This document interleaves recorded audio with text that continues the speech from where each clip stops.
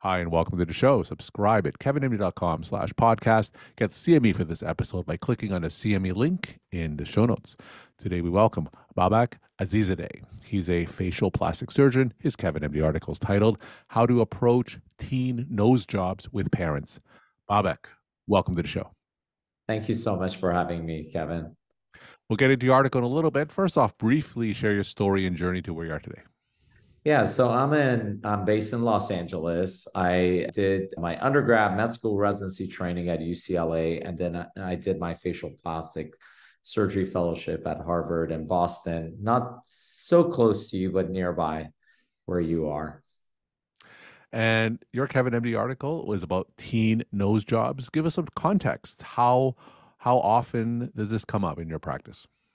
So I would say rhinoplasty in young adults and teenagers is very, very common. It's probably, I would say, the number one group of individuals who obtain or want to get rhinoplasty. So managing, teenagers with their parents who are typically paying for the service is complicated. And at the same time, actually rewarding because you're navigating a, complex relationship and a complex surgery. So it comes up often in my practice. That's the number one group of patients that I operate on, younger adult rhinoplasty.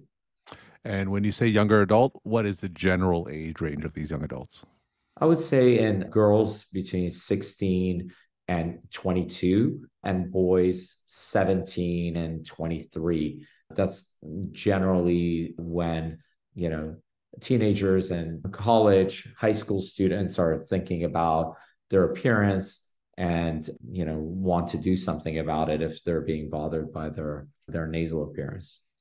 So you wrote some great advice in your KevinMD article, how to approach teen nose jobs with parents. Now, tell us, how did your article come together? What were some essential messages that you wanted to share? So number one thing is that I approach teenagers with a very serious and impactful approach. They are very well researched when they come in. They are much more researched than when I was a teenager or you were a teenager. They know a lot about the information. The information is typically coming to them through TikTok, Hmm. Instagram, but they're knowledgeable. They're very knowledgeable. And, you have to speak to them with a lot of expertise, details, and, approach them very seriously. And that's really the most important thing. Then next most important thing is navigating, the relationship between the parents and the teenagers. Are the parents on board with this? Did they actually drive this or push this? Or is it the teenager? Ideally, you want both the parents and the teenagers to have, be on the same page. Both are in agreement, both have done their homework, both have done their research, and now they're here to get more information. So that is the most important aspect. The other thing is it's always okay to wait, Mhm. right? They're young and they're going to go through some changes. And if they're not on the same page or there's hesitance or there's unreasonable expectations, wait it out. Do it next summer. You could wait. So I try to really calm down the families in terms of the urgency because sometimes they'll come and say, "Oh my God, I want to have this Christmas break." I'm like, "No, I don't like doing rhinoplasty and Christmas break. Not enough time for recovery. You're rushing things through." So it's really kind of calming down, educating, and treating the young adults with really detailed information that they're looking for. So you mentioned that a lot of these teenagers get these ideas and information from social media like TikTok. Do you find that the information that they're coming with from social media, is it accurate information? Do you have to spend a lot of time dispelling what they see online? So it's interesting. The way that I do my consultations have changed so much over the last, I would say, even 5 years.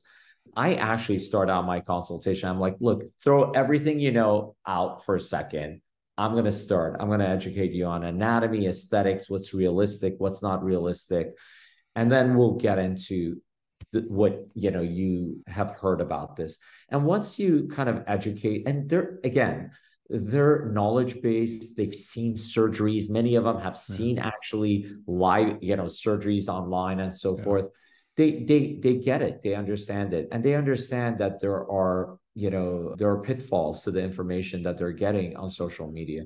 But sometimes you need to re-educate them. Just like adults, adults come in with the same exact problem. So it's not just teenagers, but they do tend to get their information more on social media than on, let's say, websites or word of mouth that we're traditionally used to.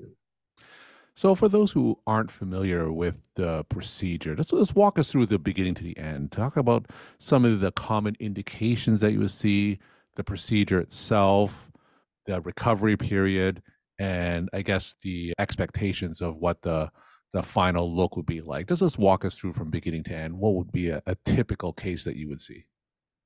Yeah, so typical case is a patient who comes in unhappy with the appearance of the nose. And, it could be that, they have a big bump. It could be that they have a bulbous tip. It could be that they have a shallow bridge, variety of different things. And because the nose is really central to our face, we actually don't want a beautiful, perfect nose. We just want a nose that's not distracting and that people can focus on one's eyes. And that's really kind of the most important aspect.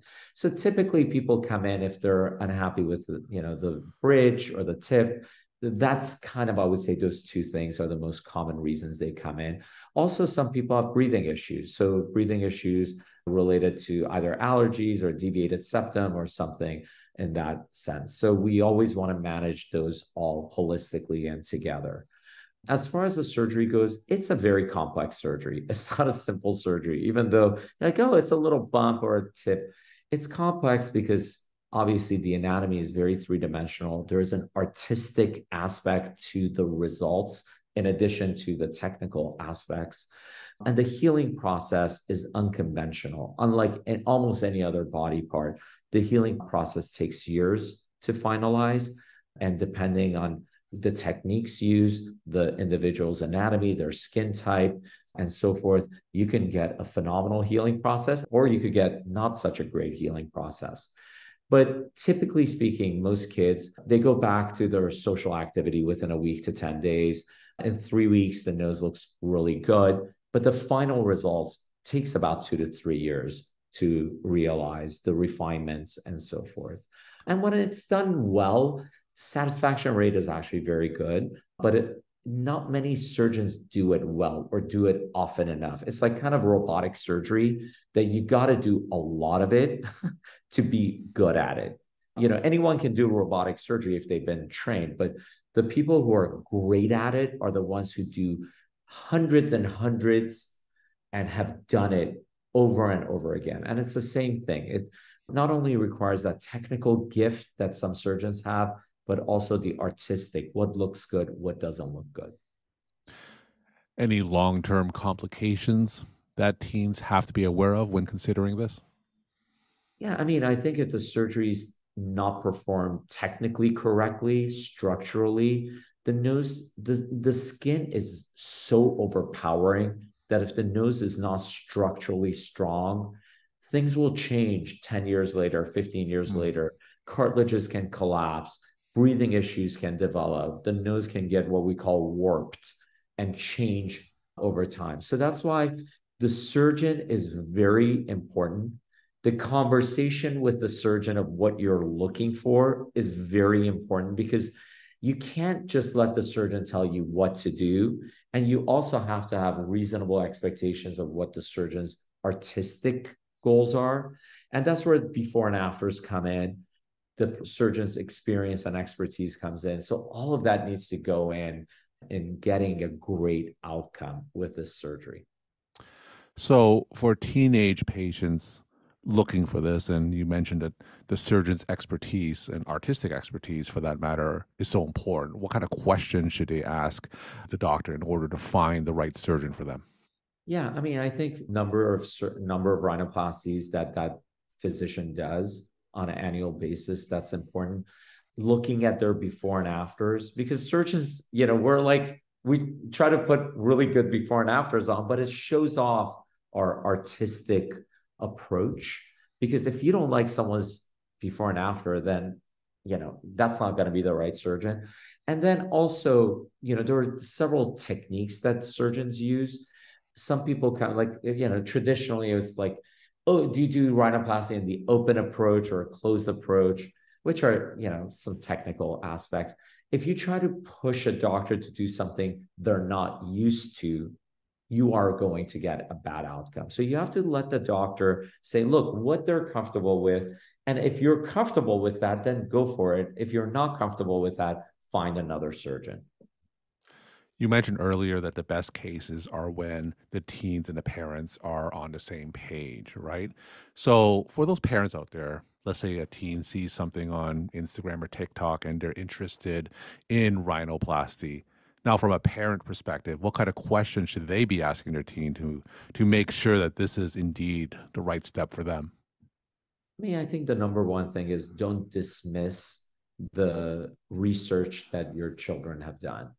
Very few kids come in just like, not thinking about this. Oh, I just want to, I want to get a nose. Yeah. They've done a lot of homework, and don't dismiss that. And they're getting their information in a different way, but they are getting some information, some good, some bad. But it's the same is true with word of mouth, right? We could get information from somebody that thinks they know everything, but they don't. But really making sure that the motivation of the teen is the correct motivation. And it's not because some other problem or some other issue is happening and they think by getting a rhinoplasty or nose job, they will change that impact. So that is the most important thing that I would say, that communication. The other thing is some parents force their children to have this surgery. And I really believe that's wrong. And I'm not saying that, it doesn't happen. And maybe we think, oh my God, I wish my kid had this or that. But I think that's putting a lot of pressure. This is a lifelong surgery. Yeah. And it's okay to bring it up and say, hey, if you're not happy with the appearance of your nose, you can have surgery. But pushing your kid or making them feel bad about themselves because of a physical feature that you don't like is really creating lifelong trauma and problems in children that'll become very insecure adults. Now, take us into your exam room. What were some cases that raised red flags for you that you personally saw that made you think, hey, this isn't the right thing for that teen? Yeah. So whenever someone comes in with a lot of minutia, I don't like this little shadow. I don't like that. That's a major red flag. Rhinoplasty or any plastic surgery is really about the global changes. Look, I don't like the appearance of my nose. I'd like to improve that appearance. But when someone says, oh, I don't like this shadow, and I think I need to use a spreader graft to improve that, or they're telling me technical terms that person will end up having an unsatisfactory result because they probably have some other issues that need to be dealt with, like body dysmorphic syndrome and other more complicated psychological issues. So that I would say is the most important thing that we want to avoid. The other thing is some people come and, have like, look, I don't like this bump and I think I'm going to look 100 times better doing it. That's not the case. Generally speaking, we want to give feedback to young adults or, teenagers about like, what is this impact going to really make? It's probably not going to make that much impact that they're thinking. Now, on the other hand, a really great example of when this surgery really helps is I had a teenager, young 15-year-old girl, and she had a very large, unattractive, masculine nose on a female. She was being bullied from the age of, 10. She stopped going to school because of it. And they had searched all around the country. And, because we have a lot of, kind of like traditional ways of approaching things with age and so forth, which I'm not a big believer. I think we have to look at each individual differently. And after we did a rhinoplasty on her. And after that, started wearing, going to school, socializing. Her life changed. So this is something that actually in a lot of children that have, we have to look at it more like, how we treat like lop ears Hmm. and impact that can have a tremendous impact in their social, psychosocial impact. Same thing with rhinoplasty. When someone has a nose that does not fit their face and is a big distracting feature, and people are teasing them left and right, that's something that we can fix and help. So there are times that it's not so frivolous. It's not so just like, major, subtle problem. And I think it can be very impactful in those individuals. In general, what percentage of teens who come to your clinic are indeed appropriate candidates for rhinoplasty? I would say about 75 to 80%. It's actually a high percentage. And it may be skewed because of my practice, but I would say the majority are very knowledgeable. They've done their homework. They have a real issue that they're concerned with, which I think can benefit. And they come in with knowledgeable parents. 20% of the time, they fall into categories either the parents, the young adult, or the issue, or they have some other psychosocial issues that's not going to be amenable to surgery. And what is the general price range for this procedure? That's a great question. And that really varies, I would say, from region to region, as well as from expertise of the surgeon. The very top notch experts around the country probably charge in the range of $15,000 to $30,000. But you can probably find a rhinoplasty somewhere for $5,000, $6,000, $10,000. But it is an operation. Interestingly enough, Kevin, I had this operation myself. That's one of the reasons like I was like, really attracted to this surgery. And I had a crooked nose. I was like growing up, like teased all the time. But the doctors that were in my price range when I was a kid, I didn't have a very high price range. My parents couldn't afford it. I hated the result. I didn't like the results they were producing. So I just waited until I could afford the surgeon that I thought had the best results and had it. So you can wait. I mean, this is not something you should rush into. It is something that you should take your time and make sure that you find the right surgeon and you're doing it at the right time for yourself. And if you're, a young adult or teenager, doing it, in collaboration with your family's, I guess, blessings in a way. Would you say there's a correlation between price and expertise of the surgeon? I would say yes. And it's a very rare thing. I would say yes, because I know the top doctors in the country, and they're the ones who have refined their artwork.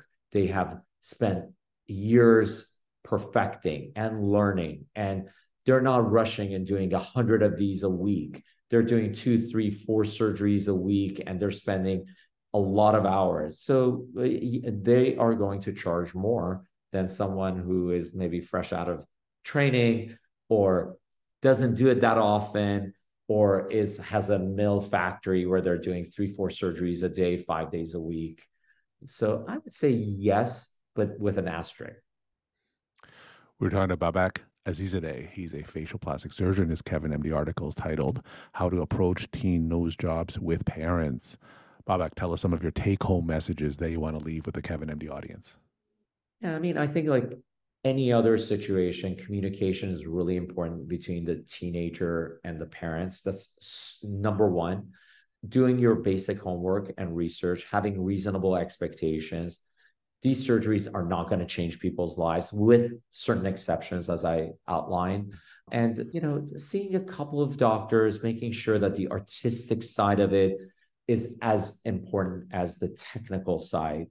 And once those are all brought together, I think this is an amazing operation that could change, really be very impactful in people's lives. Babak, thank you so much for sharing your time and insight. Thanks again for being on the show. Thank you, Kevin. It's really an honor.